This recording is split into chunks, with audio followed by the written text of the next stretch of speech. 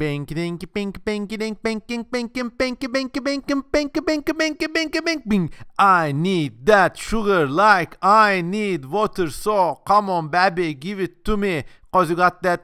I need that sugar now, so now come on, give it to me like sugar water, cause you got that. Hello everyone, it's part 2 of the CM Kozaman Arachnid GIGA special. Yes, following this amazing and horrible intro, now we can keep going from where we last left off.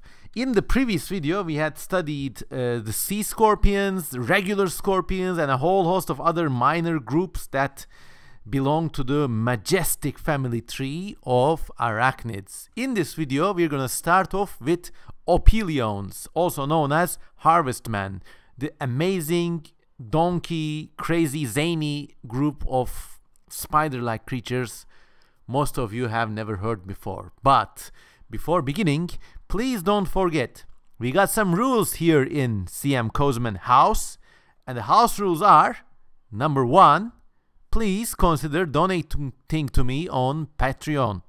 The link is below, and even $1 a day really makes a difference. I know that in this age of budget concerns, global war, hyperinflation, I know that when you even give $1 to me, you really, give something from your own basically, and every penny counts. So I really respect that, and I really hope you can spare that as well. And now let's go. The second rule is try to listen to this podcast in 1.5 or 2 times the speed with the YouTube speed adjustment. It makes me sound like a cooler person. And this is number 2 of a long series. Maybe it's going to be 3 parts, maybe 4, I don't know. I just record it on the fly. But if you haven't watched, please also watch number 1 as well. Anyways, the opilions, also known as harvestmen, belong to this branch of the arachnid family tree. They are proper arachnids now. There's nothing questionable about them like we had with the sea spiders and all those. Traditionally, they are seen as a sister group to scorpions, but, no one really knows. One thing is certain though, the names, Scorpiones, Opiliones, they're in Latin, and they sound like strange groups of Roman gladiators. Gladiators had names like retarius, people who cast a net on their enemies and so on, and I don't know, for some reason sounds like a gladiatorial ancient Roman name. Now once again, this is a very diverse group. In fact, it might be the second most diverse group after proper spiders, and believe me, that's gonna be a handful. But there's many ways to classify them. All of them have been hypothesized, tried. I'm just gonna go over with some major big groups and some super families. That is to say, I'm not gonna go over every harvestman family, but I'm gonna go over super families and big groups of families. I mean, basically it's like cladistics, This is one group, under that is another group, under that is another group. The level of these groups kinda changes, but wherever you see this kind of design, you can rest assured that the Boreophthalmi group rests under the Cryptophthalmi branch of the Opilions branch of the Arachnid family tree.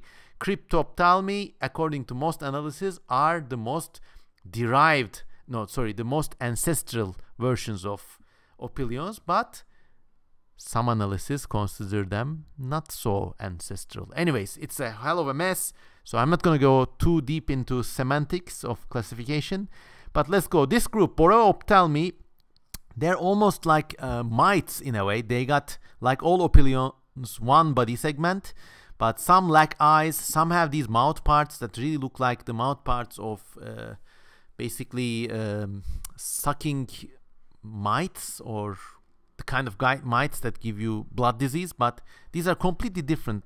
They are not from the same group of mites at all. They are in fact their own group. Here's another Boreophthalmi harvestman. Once again, you got this kind of mouth parts and no eyes and a kind of overall mite-like body plan. And then this is also another one from the same group, Suzukielus sauteri. Basically, it's blind, walks about, almost looks like one of those red mites you would find in the soil doesn't it? But it's not. That's the variety of life for you. It rhymes always. Another group within the Cyphophthalmi group is the Scopulophthalmi group. They are kind of ganglier and chunkier, and once again, when you find these things, it's almost impossible to classify them aside from a very broad family level designation. Then there's the Sternophthalmi group, exemplified by Metasyro sassafrazensis. Once again, it's a soil dwelling. It's kind of larger than a mite, but just a beautiful, interesting creature all of its own, basically. And notice that even though there's one body segment, basically from head to anus, everything is in a big chunky meatball, there's some like segments still showing where the body parts joined up. And then in the Sternophthalmi group, you also have Ogovea, the mite-like African opilion. It's a really chunky, gnarly beast. I mean, look at it. It's just, I mean, I really enjoy drawing these kinds of things with this kind of almost hexagonal plate-like arrangement. And the way these are joined is also very interesting, which might be part of the reason why they're classified under a different group or genus. Then you go to the Eupnoi branch of opilions. You see the entire second branch is changing now. It's one of the first superfamilies or groups within the Eupnoi big group is Cadoidea, exemplified by Caddo. Caddo is a very friendly opilion. Looks like an opilion a designer might create for DreamWorks animation or something. It's big eyes, tiny, tidy palps, and big long legs. And it's really interesting. Also, another one in this group is the Phalangoidea group. And now here is where we start to get really crazy and wild with these creatures. Behold, Pantopsalis coronata, the crowned something something. Basically, those big ass clubs or claws you see emerging from the creature's front region, they're the same organs as these ones with this guy, or even like in the more quote-unquote primitive ones, the same things as these ones, but they have been grown to magnificent proportions. In fact, the genus Pantopsalis has all kinds of weird crab claw-like or almost like scorpion tail-like big palps, and they use them to hunt, or the males use them to wrestle with each other, I believe. They're just unbelievable. Something straight from the imagination of Tim Burton. I don't know. And in the same group, you have Phosteropsalis with this enormous boxing glove-like chonker claws. Once again, I mean, this thing is alive. How lucky are we to behold it? It's just amazing. Phosteropsalis is a big genus. There's another species, Phosteropsalis inconstans, with kind of darker, slimmer claws. And look at all these teeth here. I mean, they're obviously specialized for a specific purpose, and they're just marvy. Not much is known about these animals at all. They're always from exotic parts of the world, and you know, usually these few photographs or specimens in museums are all that we know them. So if you want to study anything to do with zoology or arachnology, the opilions are ripe for study, and I would really recommend you to pursue this if you want it as a career. Another Phosteropsalis species is Phosteropsalis marplesi, with again big ass boxing glove kind of palps. And then some species in this group, of course, are not as showy. They're chunkier, they're like more olive shaped, and they've got this kind of big sensor type of legs. You know, when you see these pictures, you always take these legs for granted. You say, legs, but this thing is obviously stretching this leg out here on purpose. Maybe it's trying to feel out what's in front of it. Eganeus convexus. And then you got a whole other group, superficially similar to Caddo, which we saw earlier here, but this one belongs to the Acropsopilionoidea group. And behold, Acropsopilio neozelandae, the New Zealand walking eyeball thing with kind of a jaw-like arrangement of its palps. So basically they have evolved something like the tiny jaws of a vertebrate independently using their digits or their legs, their face limbs. And the eye is just massive. I mean, it must be like 1/5 the body weight. Unbelievable. Anyways, more views of Acropsopilio. Now, the common difference between these guys and Caddo is the way their tails curl under. It's almost like a ray gun from one of those War of the Worlds walking machines. And you can see once again the amazingly cool articulation of teeth-like leg segments. Basically, it's got a little mouth made out of its arms and a little kind of boom boom gun penis kind of reproductive organ stretching forward here. It's been bent forward. But the main difference is if you go back to our old friend Caddo, you see their butt just stretches back. It doesn't have the weird frontal curling you see with this guy. So quite interesting. Another group, Ischyropsalioidea, is represented here by Ischyropsalis helvigi, once again with kind of like an olive oil butt body and spindly sensor limbs here and big as puncher limbs. But you can see it has a slightly different body architecture. Can't really put your finger on it, but you can see it. Another one, Ischyropsalis species spa, basically it's all evolved into a little crablet, I must say. And here is a little mite taking a hitchhike ride. We'll see more of that. But you see there's this thin flagella-like sensor limbs and these claws, which for the lack of a better word, make it indistinguishable from a land crab, a tiny little land crab basically. But of course it's got nothing to do with crabs. The shape is all parallel evolution. Another species from this group is Taracus, and you see it's got this like little neat horn here, and once again the sublime anatomy of the legs. Another group, Traguloidea, is represented here by Nipponopsalis eosensis. It's a Japanese form. It's tiny, delicate, but once again it's got these like little jaws and medium-sized eyes and sensor limbs. Beautiful creature. Another group, Traguloidea.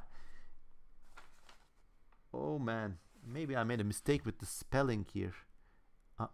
Yeah, I'm missing an I here, so you gotta forgive me. Traguloidea, it must be an I here, is represented here by Dicranolasma soerensis. These are like little baked kush meatball kind of reefer kind of guys. They're like indistinguishable from mud. They walk around. Don't smoke one, man. Not good for you, man. Anyways, another representative, Dicranolasma. They look like animated pieces of coal pat, but they're just beautiful. And another group, another representative is Trogulus. This is a really nice, memorable photo for me because it's a photograph that I took in the garden of a hotel in summer vacation. I first thought it must have been a like giant mite or something, but turns out it's just this very rare kind of opilion, and I was just happy to have photographed one. It moved really slowly. It was a really interesting creature, not gonna lie. And then you get to this big group called Insidiatores, and among them there are many subfamilies or families, and here's one family, Travunoidea, represented here by Sclerobunus non-dimorphicus. I guess it's not dimorphic. Once again, you get the jaw arrangement with the front limbs. Really cool creature. Another one, Holoscotolemon jacquetti. Well, this is not one lemon you want to put in your tequila maybe, but it's got these tiny, long, thin fringes. And even though they make it look super predatory, these are probably for capturing very small things. Because if you know anything about how mechanics work in animals or otherwise, if you got long, thin things, they're kind of fragile. So I guess it's used for like filtering something or catching some small creatures. I don't know. Moving on. There's another group called Triaenonicoidea, represented here by the most amazingly named creature of them all, Futa montana Prehendor. It's like one demon, and it's like a kind of cave-dwelling, blind opilion, specialized for a cave-living existence with this, like, you see now, this is a proper predatory forelimb. Doesn't have the long teeth you see in this guy. Just grabs something and eats it, and for some reason its legs have these like fork-like extensions on the sides. I don't know what this is for. Maybe it's to sense air currents in the cave, but your guess is as good as mine. And just to make it cooler, this guy has no eyes, and it's just beautiful. Another one from the same group is Synthetonychia, just a big fat ass kind of creature. Not much is known about them. Another big group is the Grassatores group, which is kind of, this group is famous for the triangle-shaped bizarre harvestmen, which kind of, like, the triangular shape is used to accommodate their big leg muscles that give them like a jumping ability, I believe, or they skip somehow. But just amazing. This is the Assamioidea subfamily and superfamily, and this is the Assamidae family, and this is just SPA because we don't know what species or genus it is. Another one within this group is Mysorea. Once again, they've illustrated only the body this time, but you can see the gnarly anatomy of the abdomen and the hind limbs. Just beautiful. And then you got the Dampetrinae family. You would expect with a name like that for these creatures to have dumper truck asses, but they're just like, they're still fascinating, but compared to other things we've been seeing within this group, they're kind of vanilla, but they're just cool. They're doing their own thing, hanging about and living the good life. Be your best self. Because now this is, I can't even find words for this creature. It's not only the best self, it's the best opilion. Perhaps it's the best arachnids, really, of them all. Like, among all these groups we've seen and we're about to see, this thing, the unknown representative of the Epidanidae family, of the Epidanoidea group, in the Grassatores group, of the Laniatores clade of harvestman. I mean, where do I begin? First of all, it's got this Ferrari Porsche Carrera body, slick black grading into red. It's got these scorpion forelimbs, but that's not enough for this motherfucker. It's got to have them all. It's got this kind of single horn, unicorn horn extending from above its eyes, and it's got these like two extra long, toothy, I don't know, like forklift construction machine arms. It's just a beautiful animal. Just look at this thing. I mean, if someone drew this as a speculative evolution critter, you know, most people would say, ah, come on, it's just too much. But no, not too much. And also, like, the segments of the single body have kind of arranged and shifted in a grid. It's got this triangular body form and this bulbous rear body legs as well. It's just all of the best things in one best animal. I believe God himself incarnates as one of these things and walks about us every day, unbeknownst to his or her subjects. Anyways, another group also really cool is the Gonileptoidea group, represented here by Metagonilleptes calcar, which takes this triangular big booty shake body plan to an extreme, and its legs have these spikes it uses for defense. It's just amazing. And then, of course, the famous little bunny harvestman is also here.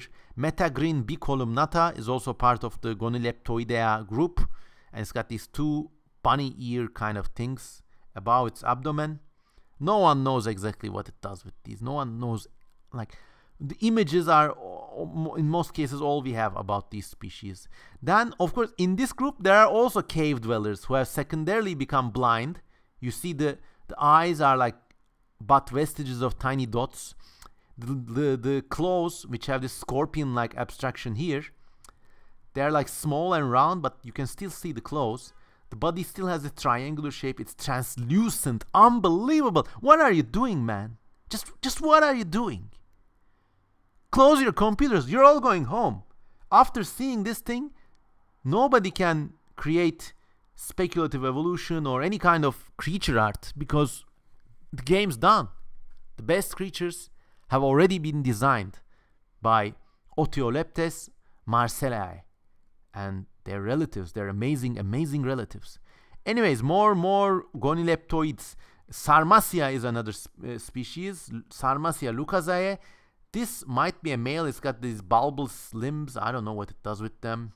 And it's got these like little spikes and triangular body form and these big legs once again.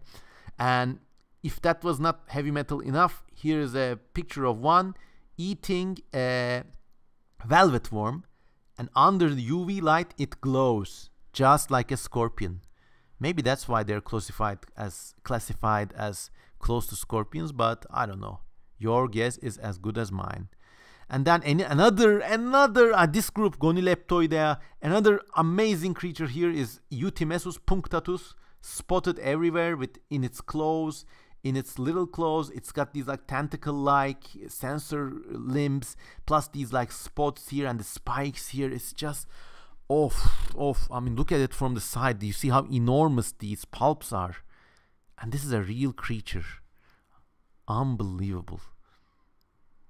Anyways, another species, Stenostignellus, once again has these big ass coconut kind of bulky pulps and the sensor legs, and it's taking care of its eggs, but it's also got these hairy legs. It's just and then here is another one, Discocyrtanus, being held by a person. And I mean, just look at this.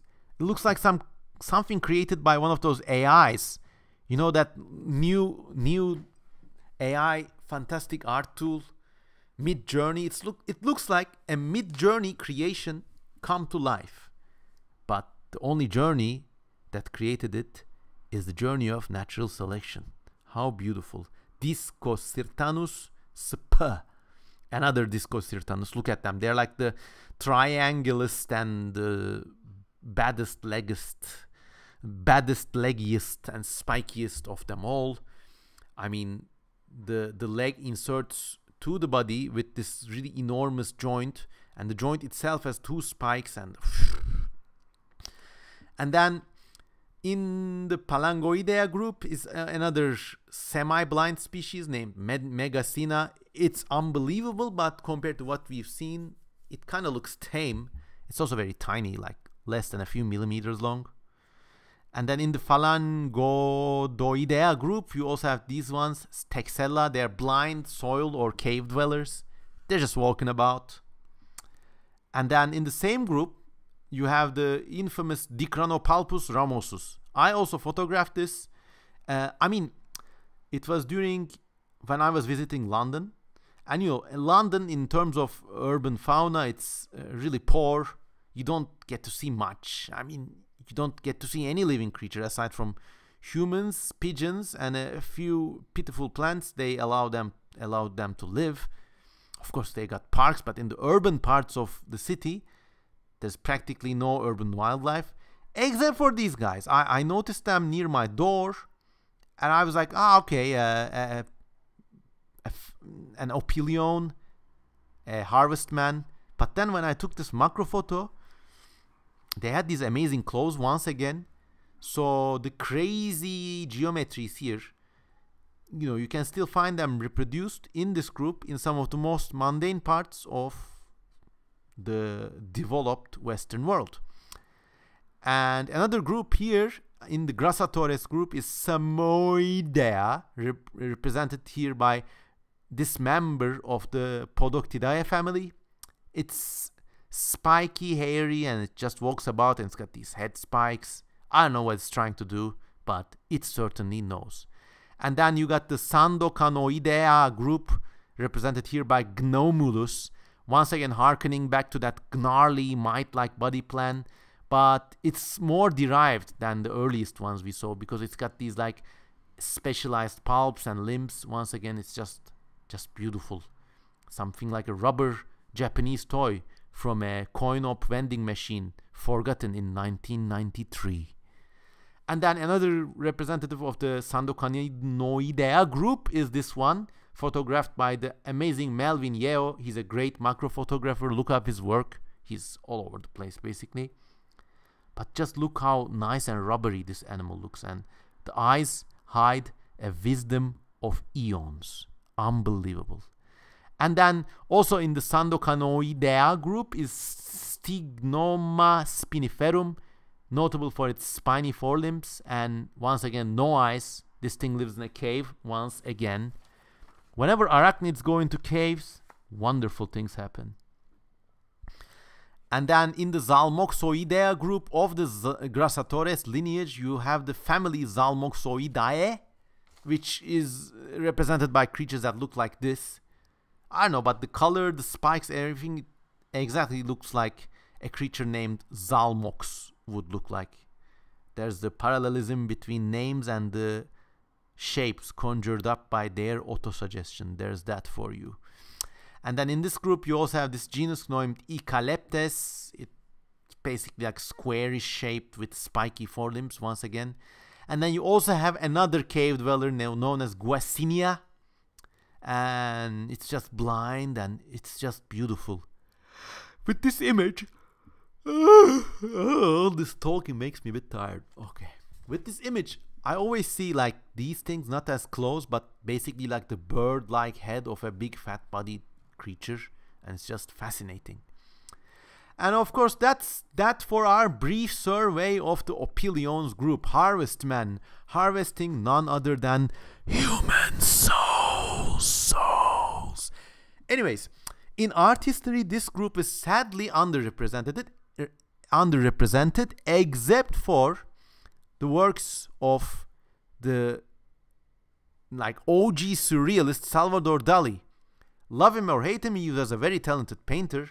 His personality was a bit, out there, was a bit full of himself, But, he was also the son of a very rich family. But there are also many sons and daughters of many very rich families, and they don't do jack shit. And at least Salvador Dali chose this life for him, and it's all good.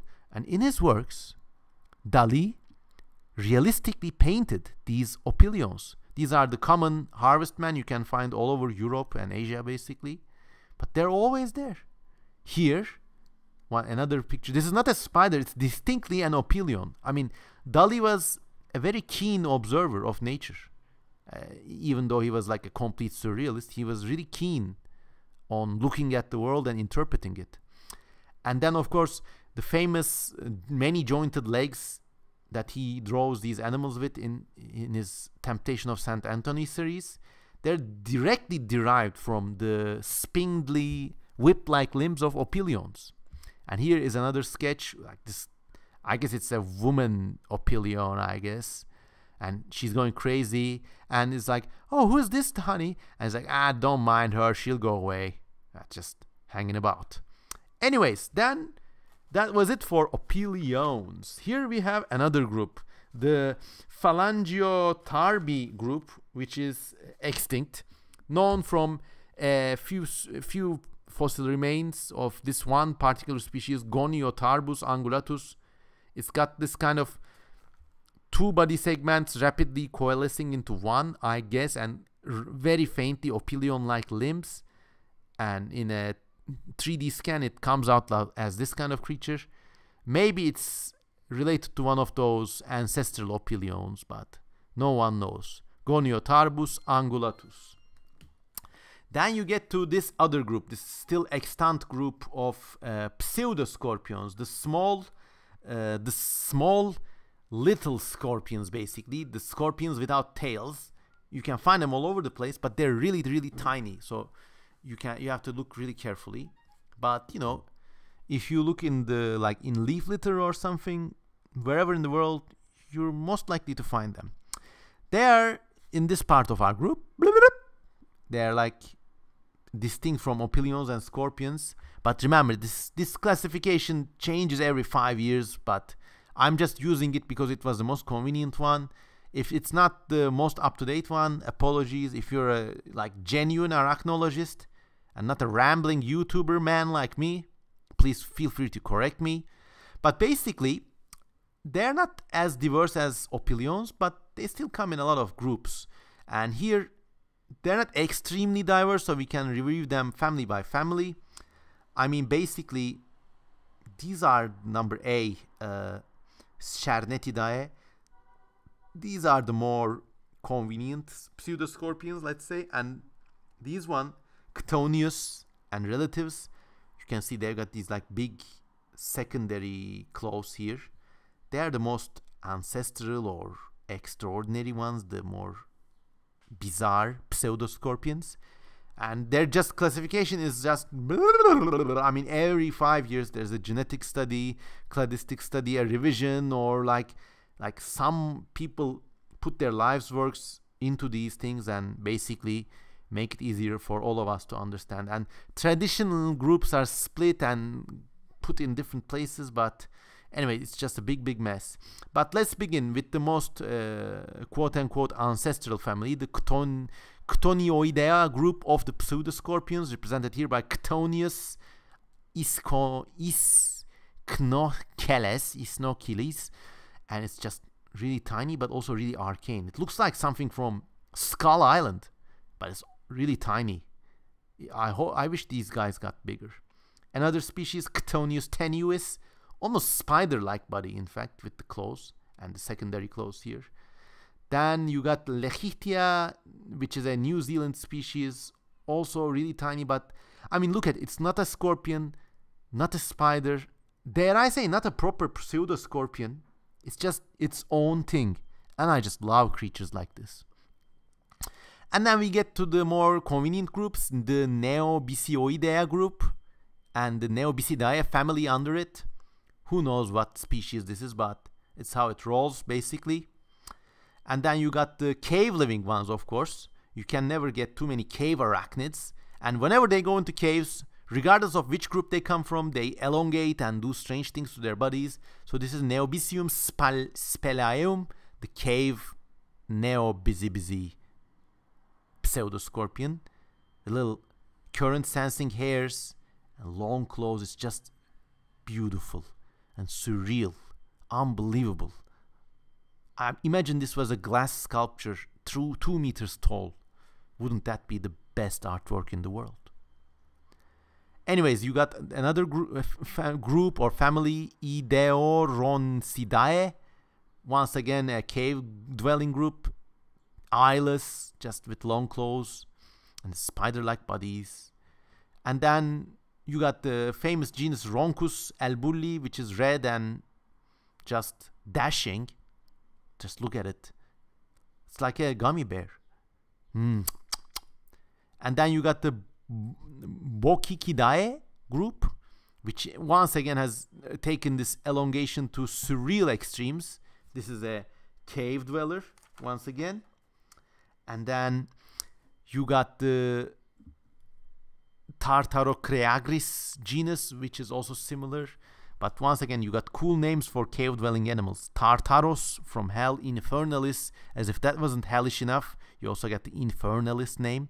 And then you get to the Garipoidea group, which is like, you can see how they are different from the other groups. And they're more rounded bodies, smaller front parts, and more tick-like body form. This is Garipus californius. And then the record holder, the largest pseudoscorpion of them all, Garipus titanius, is in this group. This guy lives in Ascension Island, which is like in the middle of nowhere in the South Atlantic. It's this amazing Lovecraftian island, you know. I mean, just if you look at its photographs, it looks like a beautiful, surreal landscape painting. So this very isolated place, somehow these Garipus pseudoscorpions came there and became giants. To make the story more interesting, the island is also home to a British base of airplanes and radars, which in the 70s and 80s used to host this amazing fleet of V-bombers, the nuclear British Delta Wing bombers. And, you know, everybody divides these life stories into different bits. You know, you could look at it from a military history perspective, never know about the scorpions. You could just study the pseudoscorpions and never know about the British nuclear bombers and what they did there during the British-Argentine Falklands War. But it's just amazing. Isn't this like, I mean, who needs weird fiction? Who needs science fiction? Who needs Lovecraft? Or like any of those others? Like, who needs it when you got reality is like this? An island at the end of Earth, host to arcane nuclear bombers, death machines, and among them live the mightiest giants of a once proud, forgotten lineage. Imagine nuclear war breaks out and these planes and these pseudoscorpions are all that survives. It's just like, I'm just rambling, but here's my lesson for you. When you're looking at something, it could be an animal, look into its habitat, or look into whoever who discovered it, look into the year it was discovered in. I mean, always create these links between the sciences or social sciences, art, or other things, and you know, it will make you a more aware person, a more entertaining person. I mean, it will really broaden your horizons. Don't stay limited to one discipline. You know, there is these people, like, I remember going to this kind of art excursion with a group of nature people and artists. I was among there from the artist contingent. Anyways, there's these bird watcher guys and they're hyper fixated about the birds. And we're walking in like a forest or something and we see some goats. I say, look, nice goats. And their response is like, if it's not a bird, please don't distract me. You know, maybe you are a really good bird watcher, but you sure as hell are missing out on becoming a human being part by limiting yourself thus. Anyways, that was a long side alley. Vulcan V bombers. Oh, look at the history of these bombers, and look at the history of how the US Air Force silently tried to like mothball them and make them less effective, but it's a whole other story. Then you got the other group, Manthidae family, with known for more elongate bodies, like sausage-shaped bodies with tiny bit of like a scorpion almost glued on top. Amazing creature. And pseudoscorpion with an elongate body, collected under a rock in Superstition Mountains of Arizona. If you watch the first part of this amazing podcast, how are we gonna go all the way back there? This was not the first we had seen of the Superstition Mountains. There was a group of scorpions living there, named Superstitionia. So maybe these guys and those little elongated pseudoscorpions, let's go to full view once more. They all gather under the Superstition Mountains and have a little tea party. Hey, Mr. Scorpion, you want the tea? Yes. I also want the cookie. Give. Another elongate-bodied group under this classification of the pseudoscorpions is the Olpidae group, and basically what they look like is all we know of them. And then you got the Cheridioidea group, represented here by Cheridium museorum, the museum pseudoscorpion. For some reason, these guys love living among old paper and old books. Maybe they digest the cellulose, I don't know. But they're really specialized for this dry and inhospitable habitat they've chosen. Their body is leathery and kind of flat, no eyes, just amazing. Another group, Phaeloidea, represented here by Phaeilla media, flat coin-like things. Once again, they look like parasites, but to my best knowledge, they're not parasites. They're just like living, hiding under soil or burrowing, I don't know. Another species in the Phaeloidea group is the amazing Neopseudogaripus scutellatus, the scutelated Garipus thing with the long, thin claws. Like, you see these claws, the tips are really long with sensor hairs, but a really bulbous base. Means it can kind of like snap really fast with the action of the fat muscles there. And the hairs must make them sensitive to movement. So the moment it touches some small animal, a springtail or something, chat, shuts down like a trap. And then you got the Sternophoridae group, represented here by the Afrosternophorus longus pseudoscorpion. These guys build nests like with silk, so they're really unique in that respect, and they show parental care, once more confirming my personal belief that all arachnids have this high sense of individual awareness, which makes them even more charming and beautiful. And then you have the Cheliferoidea group, represented here by Atemnus, beautiful name. They live under sand or soil and just blind wander about. Familiar story, but repeated so many times. Looks almost like a little water bottle. I mean, okay, then you got the famous, another kind of library haunting pseudoscorpion, Chelifer. Once again, walking among old documents. Imagine, your whole world is a book for godlike, monadically locked, stupid big mammals to read. But you're just living there, vibing among the pages. Who cares if it's law, or a book about rocket science, or a hard sex novel? You don't care. You just vibe among the pages, reproduce, and eat that delicious little cellulose hit. Yeah. What if our world is like that to some unknown superior beings?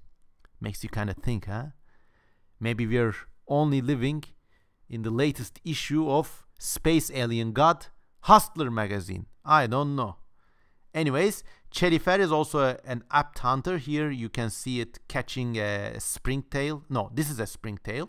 This is a leafhopper insect, but it's caught them all right. And then these guys are also known for this like really cute behavior. They latch onto larger insects and use them for dispersal. They don't hurt them. They're just passengers. I'm just a fellow traveler. I saw what they did, but I did not participate. That kind of thing. This is Lamprocernes from the Cheliferoidea group, and here it's like hanging on to a fly.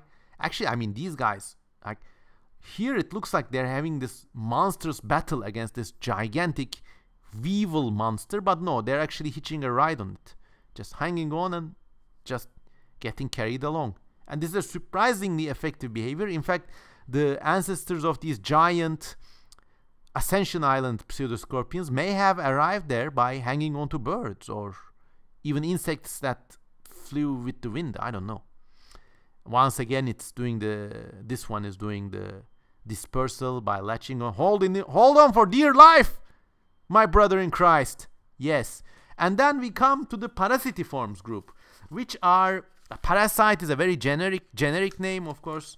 Any creature that enriches itself at the detriment of another is considered a parasite. But this group, basically, okay.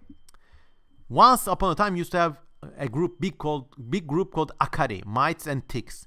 But this was an artificial group. We now know that ticks and parasitic mites belong to a group called parasitiforms, which are somewhat close to false scorpions. Then you have this whole other group, acariforms, with all these like velvet mites and dust mites and all those. But they may be closer related to other arachnids, but we'll see more about them later. For our purposes, we just need to look at this group, parasitiforms, with ticks and parasitic mites and their relatives.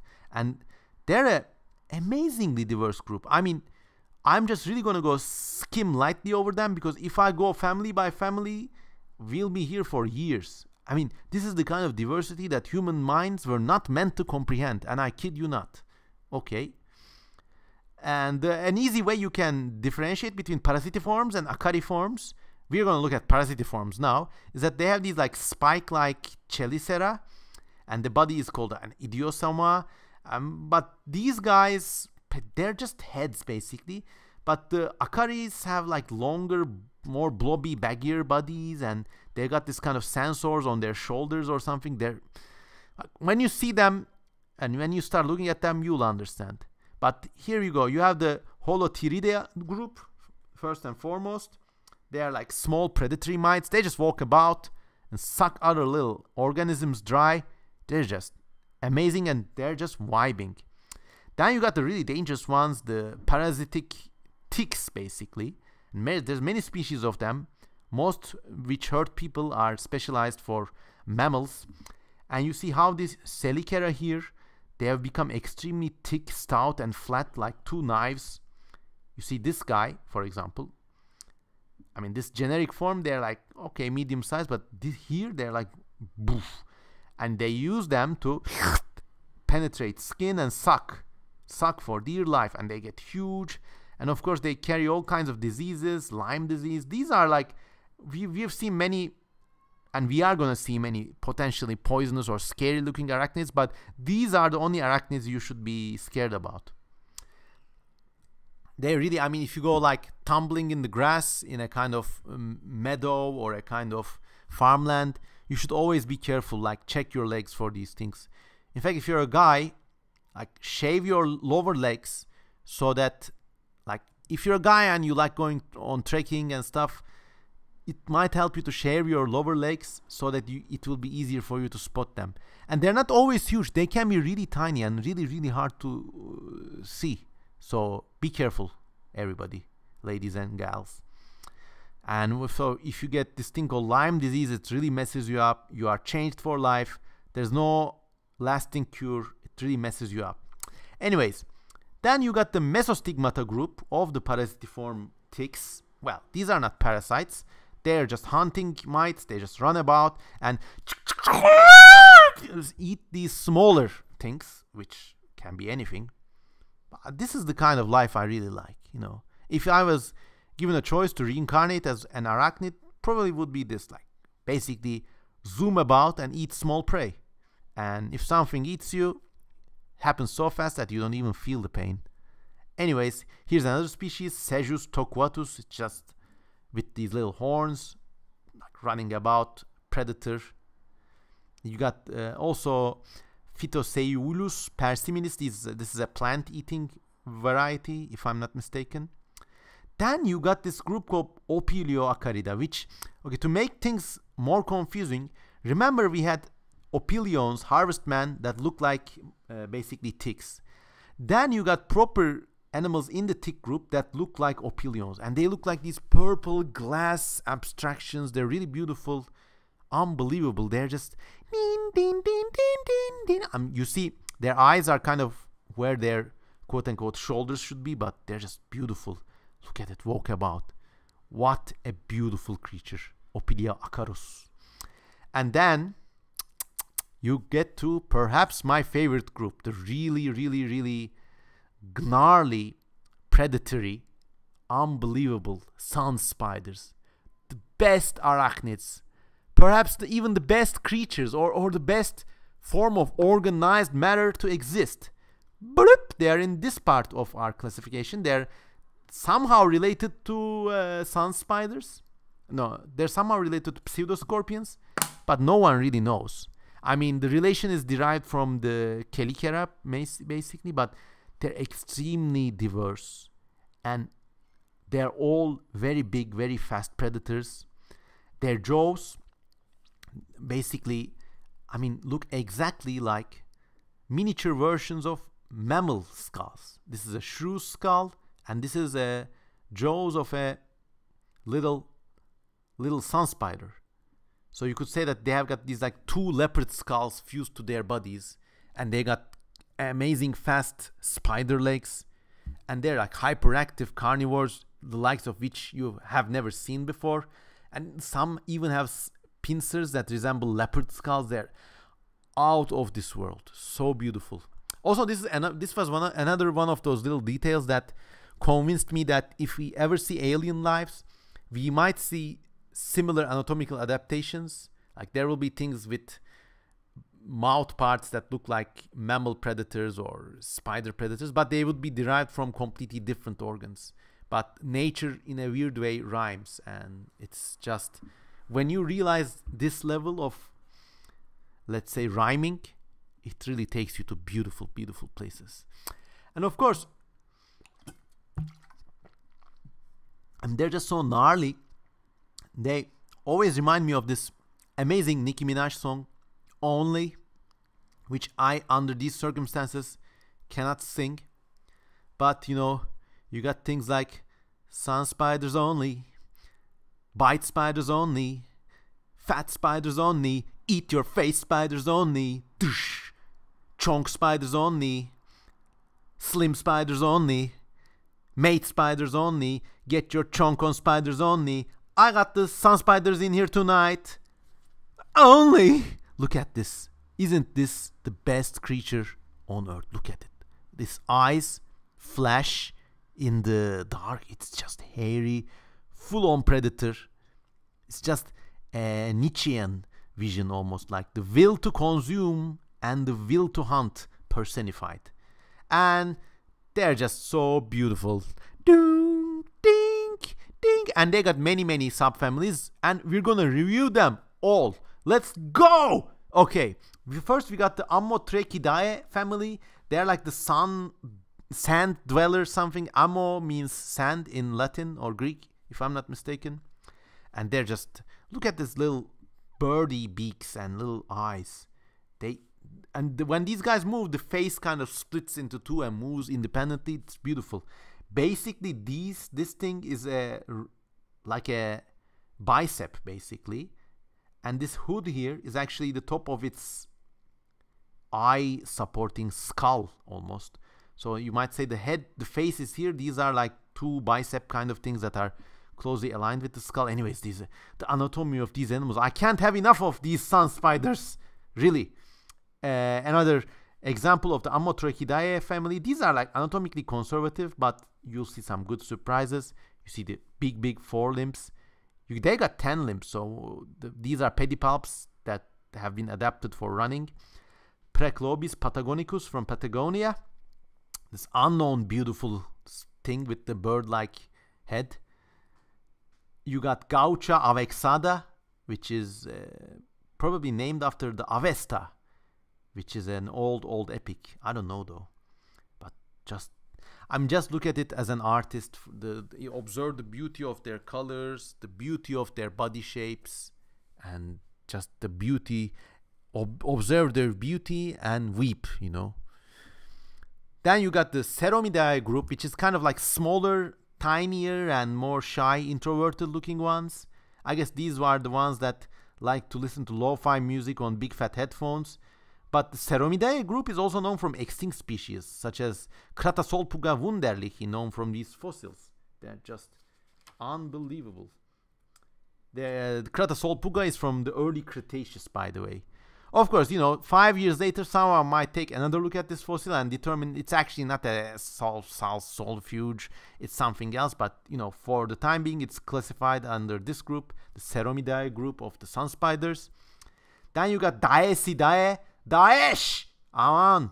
They're kind of like long, big camel-faced ones. And they're just really, unbelievable. They walk about, run about, long, slim, spindly limbs and hunt. You got also this one, Blossia, which unlike these unnamed species, it's camouflaged with the sand, so it's just really beautiful.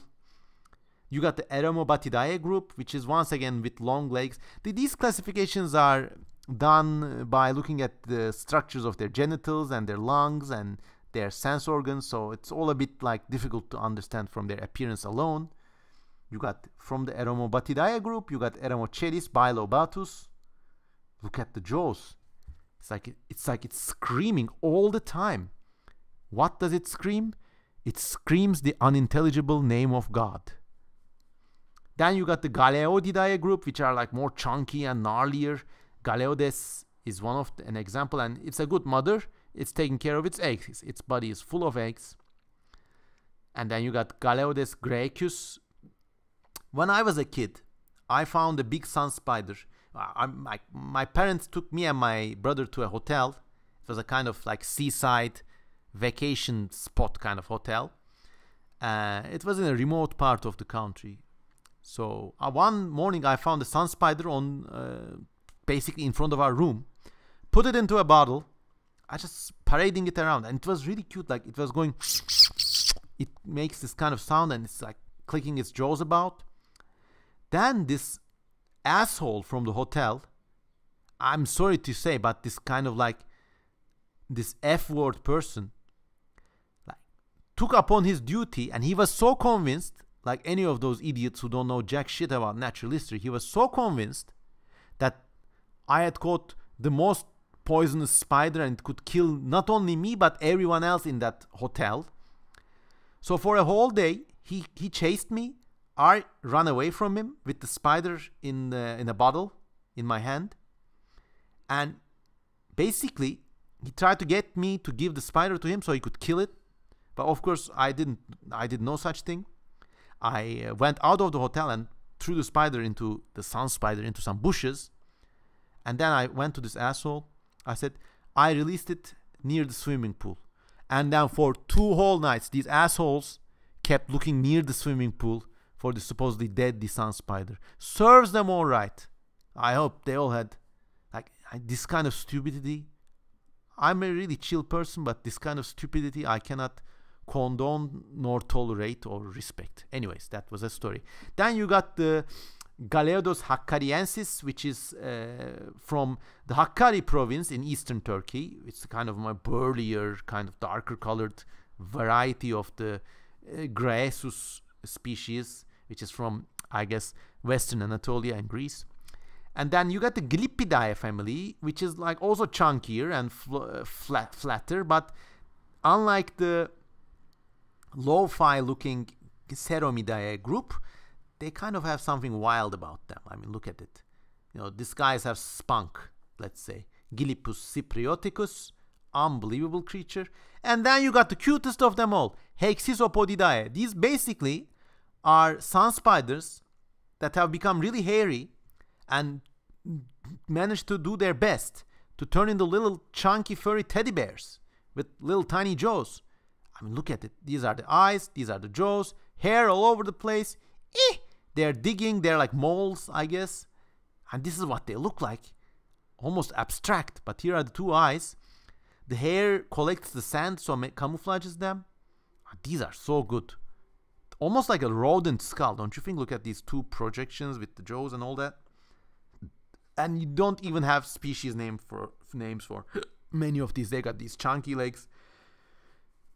I like the wild and savage species, but the Hexisopodidae group of the sun spiders has a dear place close to my heart. And the rear legs have become these shovel-like things, like they use them to dig backwards, basically. Beautiful. Then you got the Karshidae family, represented here by Karshia zarudni. Unbelievable, once again. I believe these are a Eurasian species. Then you got the Melanoblosidae family, which are just not much is known about them, other than the fact that they're awesome. One of the most awesome sun spiders of them all, Dinorax rostrum psittaki, the red parrot giant mega killer ultra special deluxe sun spider, comes from this group. Some call it blood red sun spider, but it's just beautiful. Look at it. Half of its body is jaws. And look, they got also these like little teddy, like kitty cat claws. And then you got these big claws. Like, if you're like into speculative creature art, I suggest like spend one day studying one of these animals. Don't look at one picture, but look at several pictures of the same species and try to draw it. The anatomy is more complex than you think, and when you master it, you really learn a lot. Dinorax rostrum psittaki. Isn't this amazing? Then you got the Mumujidae group, which I guess is named after the sounds people make upon seeing them. Heck, I mean, and then here is Mumusia ibira pemusu. Nice name and nice stripy color arrangement. And then you got another really good family, the Rhagodidae family. These are like the chunkiest, burliest, most predatory. These guys are specialized for digging, not as much as the Hexisopodidae, the little chunky flat mole teddy bear flapjack things. But these guys are more like digging kind of parrot-beaked dealer of death, eat your face and cleave it into 2 with their legs and don't even stop for goddamn nothing kind of family. Dragodes, look at this. Look at this. Oh, unbelievable. This is not only the best expression of arachnid evolution, it's just also the best expression of existence. Period. I mean, this is to God what God is to a microbe. Look at it. I'm sure when I pass on, the universe will appear to me in this format. Maybe it already has. Ragodes, look at it. Off. And there's also like amazing varieties of these living in Iran and India. Not much is known about them because of the difficulty of reaching where they live and various political or education related situations. But off. Eat on, brother. Eat that moth. No one deserves it more than you do. And you know, I've grown past the stage of my life. I don't want to keep exotic pets anymore because it's, well, bad for the animals and, you know, but I would really like, if forced to choose, I would love to have these guys as pets. Oy, look at this. Unbelievable. It's no wonder. When Indians saw visions of Vishnu and those multiple armed gods and goddesses, they must have seen one of these. Just joking. And another group, Solpugidae, the quote-unquote proper sun spiders, represented here by Solpuga villosa, and the beautifully named Zeriassa. Zerias, look at that purple sheen. You go, girl. Anyways, and then Zeria, another beautiful name, Zeria strepsiceros. And then Metasolpuga picta with the little hairs. These guys live in the driest deserts, I believe, and this is why they have this like fringe of hairs. Maybe it helps them accumulate moisture or like protects against the sand or both. But they also have got the like orange touch me not head, and it's just like so at the end of this chapter, you know, these sun spiders, they're not extremely well represented in art.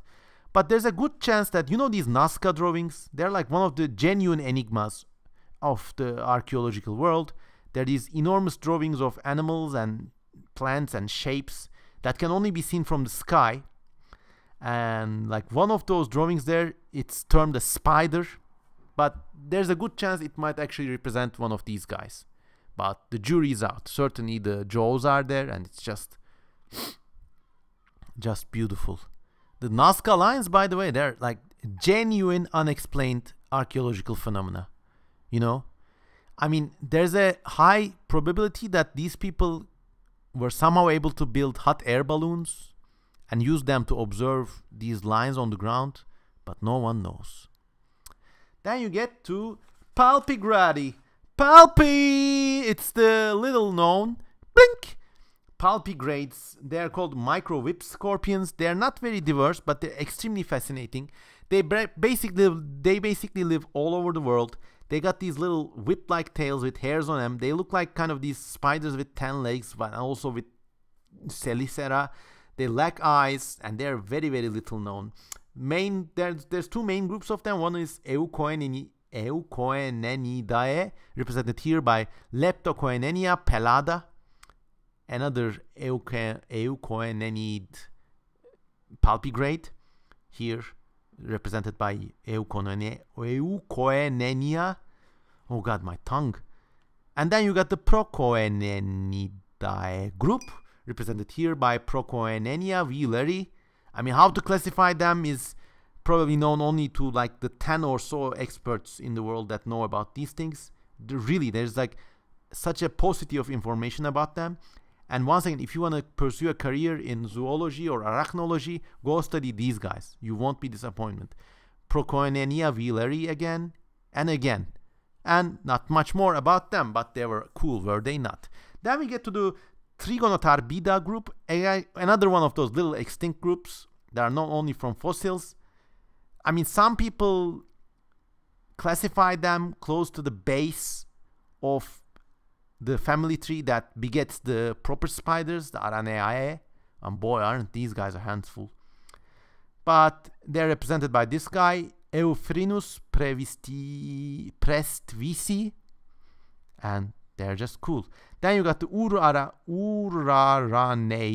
group. Once again, known only from a few amber-trapped species. They're basically spiders with little tails. So more closely related to maybe, I don't know, scorpions, or similar to those Procoenenia kind of things with this thing. I don't know. They're only known from these amber fossils and some stone fossils, I guess. Pan-Arachnid. And then we get to spiders proper. But boy, is this gonna be a huge group. So we're gonna tackle this in part 3. This has been the end of the second part of the CEM Kozeman Pan-Arachnid Giga Special. Please let me know in the comments which one your favorite arachnid was.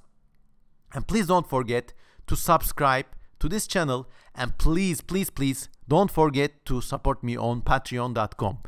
See you in part 3, Arachno Chads. Goodbye.